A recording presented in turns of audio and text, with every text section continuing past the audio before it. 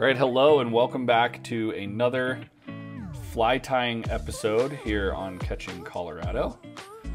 This is a variation of a foam beetle, and it is what I will call an iridescent beetle. What I've done is I've started with a Umpqua U001 dry fly hook, and I am wrapping thread back to the very bend of this hook. I like to go a little further than I would on most, just because it's a beetle and I'm trying to give it more of that curved appeal.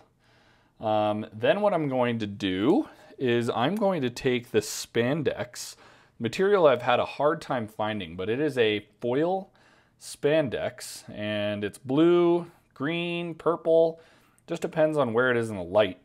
But I've cut it kind of like a football, and what I'm going to do is tie in the point towards the front of the hook, and I'm going to flip it upside down. Now this ties in a lot like foam. Once you get a capture wrap on there, having a little trouble with my line here, my thread. Once you get a capture wrap in there, it will start to kind of eat against the hook just like a foam would. So what I'm going to do is just kind of pull it back and keep capturing it as I go all the way back to the bend of the hook. And then progress it back forward and stop right about the 3/4 mark.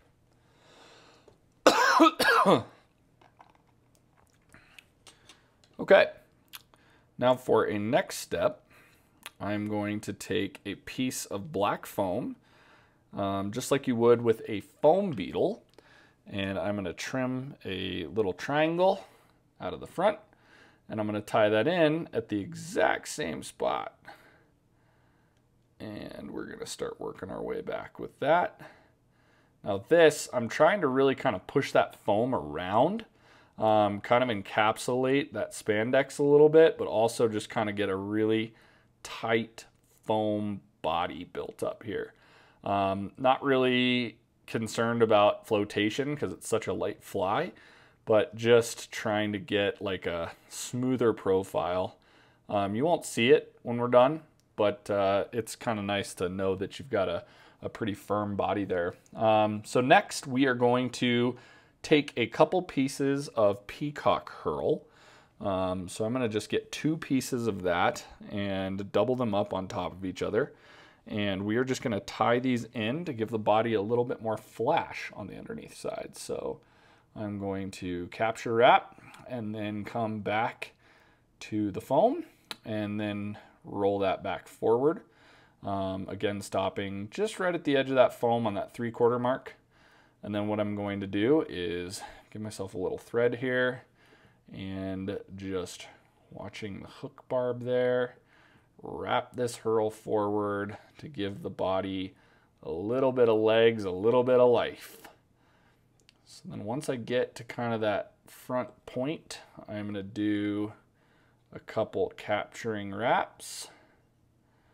There we go. And then I will cut out the extra herl.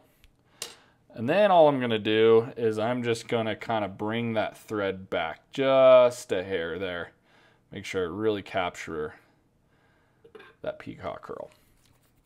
Okay, next I'm going to tie in some strung rooster saddle. This is kind of a brown color, but these are all the colors I have options for.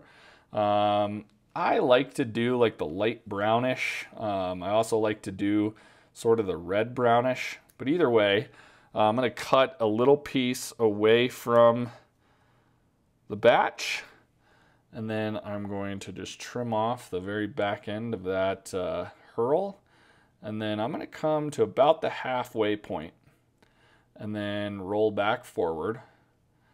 And then what we're going to do is kind of spin this onto the fly again. So just getting us a little bit of a saddle hackle going there. Do 1 capture wrap, do a 2nd capture wrap, Really get that nice and in there. And then I'm just gonna try to trim off everything that's kind of up near the head. It doesn't really matter, but I'm just kind of trimming it down so that I can see what's going on here. All right, so now that we've got that tied in, this is where the foam starts to come forward. So what you can do is you can kind of take your finger and go down the middle, and then whichever hackle goes on one side and whichever hackle goes on the other side, you just kind of push it away. And then you just bring that foam basically right up the body. And I'm actually gonna bring my thread back a little bit before I tie this in. And then coming over the top of that foam and pulling down tight, and then going back again and pulling down tight should start to give you a bulbous back that looks a lot like a beetle. And then what I'm gonna do is I'm going to just cut this foam as low as possible. And then I will take that thread and just kind of finish wrapping in there.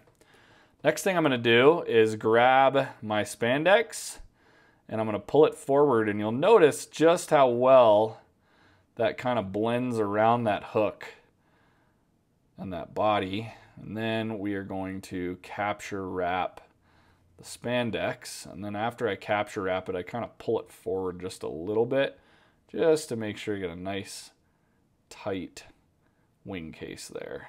And then we're gonna wrap that in a couple times. And then again, we're gonna cut this out. You could use a knife here if you wanted to try to be really particular.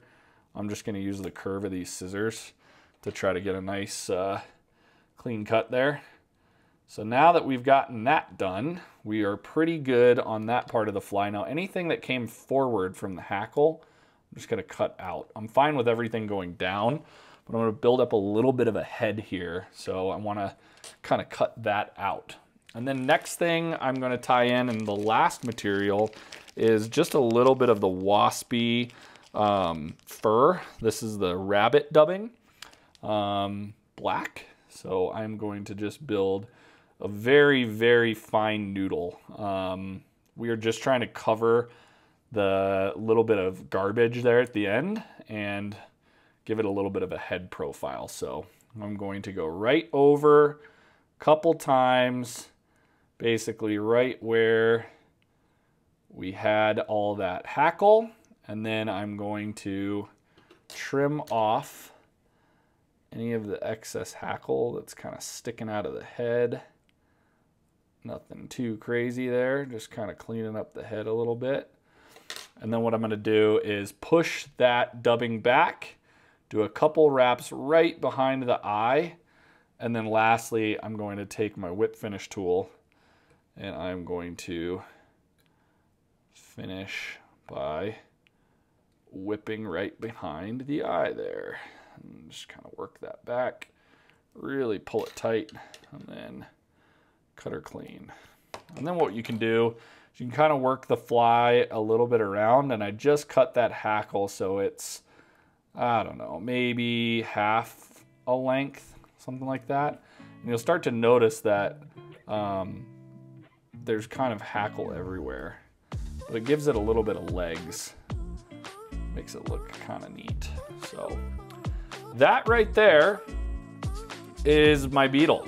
It's not the prettiest thing in the world, but it gets the job done, and it's got a lot of flash, and it looks pretty dang close to an actual beetle. So I'll get this out on the South Platte River and catch a ton of fish with it. Absolutely great little dry fly. So thanks for watching this episode of Fly Tying on Catching Colorado, and we'll see you in the next one. Thanks for watching the video. I really hope you enjoyed it. If you're interested in more relatable content, you can check out these videos right here. Oh, and don't forget to like and subscribe down below so you can stay updated on our next adventures.